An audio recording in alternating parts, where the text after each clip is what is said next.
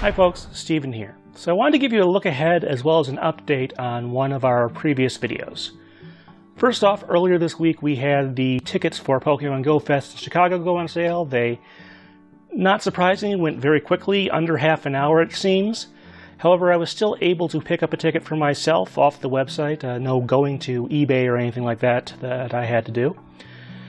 And I haven't really worked out what I'm going to do there beyond what's listed. I am looking to see if there's any sort of press stuff that they'll be doing, but look for some details hopefully in a future video that comes up. The second thing I want to talk about was the video I did last week about the supposedly HD Indigo League episodes. And on Friday, those actually did pop up again. They were listed on Amazon for a little while and then sort of semi-taken down. They're still technically there. But now they're not only on Amazon, they're also on Google Play and iTunes for sale. It is episodes 1 through 52, so it goes from the first episode all the way up to the Breeding Center Secret. And they're listed in HD, so to sort of test this out, I picked up and watched the first couple episodes. And the picture definitely looks nicer, sharper, fewer defects, stuff like that. So I do think they really did go through the film and remaster it.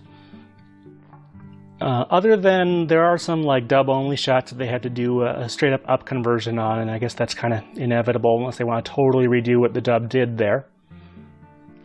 It's also kind of interesting they omit the Who's That Pokemon for some reason, but they did keep in the Poke-Rap segment at the end of the episode, which is a bit of an odd disparity there, I suppose.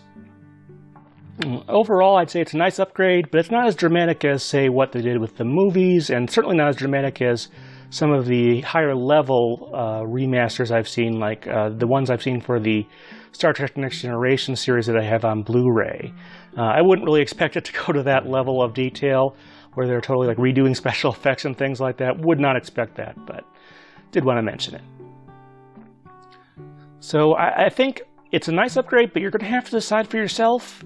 And I would say just pick up a couple episodes and decide if that's something you're interested in. If it is, you can always pick up more of them.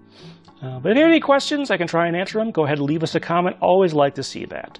All right, folks, thanks.